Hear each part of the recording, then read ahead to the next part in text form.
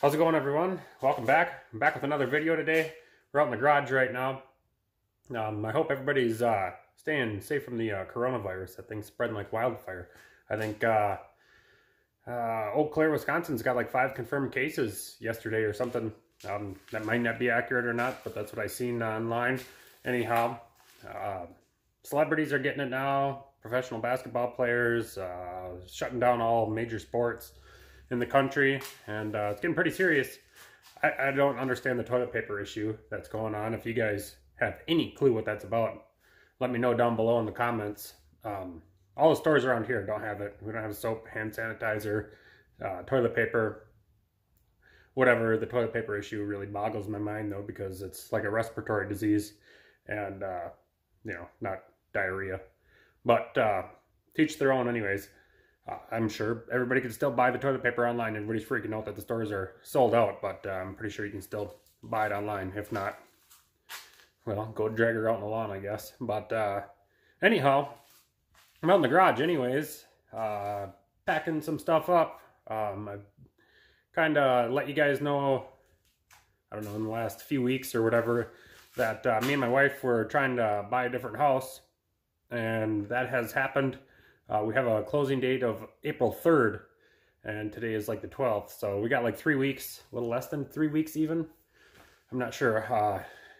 About that amount of time anyways, we're going to be moving. And my niece is buying this house, and we're buying the other house. So the same closing date on both houses anyways. So it's going to be pure chaos there for a couple of days. Her moving in and us moving out on the same day. And a full day on the 3rd of...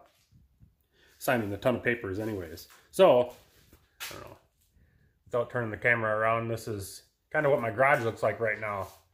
Usually I keep it a lot cleaner than this, but it is pure chaos. In the house too, especially in the basement. My wife's still got multiple kids here every day for daycare, and yeah, and packing everything and getting everything sorted out at the same time has been a handful.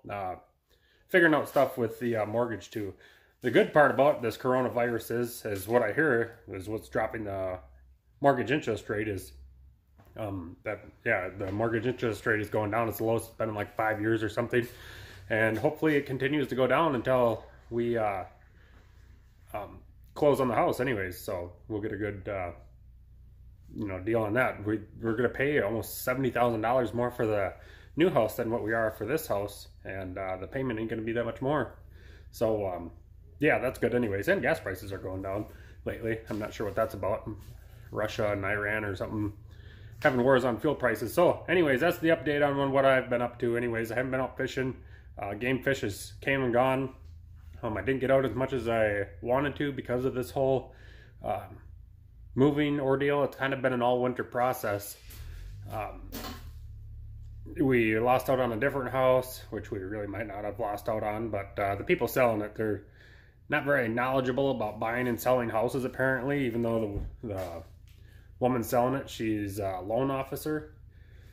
But they insisted on not using a realtor to sell their house, and they started out their price in like October, November at $157,900 on their house. Oh, we're not using a realtor. We don't want to pay the realtor. Okay, that's fine and well if you're going to sell your house. Well, it sat on the market for like a month, and they lowered it down to like $147,900. So they dropped it like $10,000 in like a month, which I guarantee they could have sold their house for full asking price if they would have had a realtor within probably a couple weeks. The way it's a housing crisis here in where I live, and that house would have sold fast. But no, they didn't get the word out there. They had 2 pictures posted on Facebook, and that was it. So we lost out on that house anyways. They actually got an offer. The day I called the guy and told him we're going to make an offer by the end of the week. We're getting our financing lined up.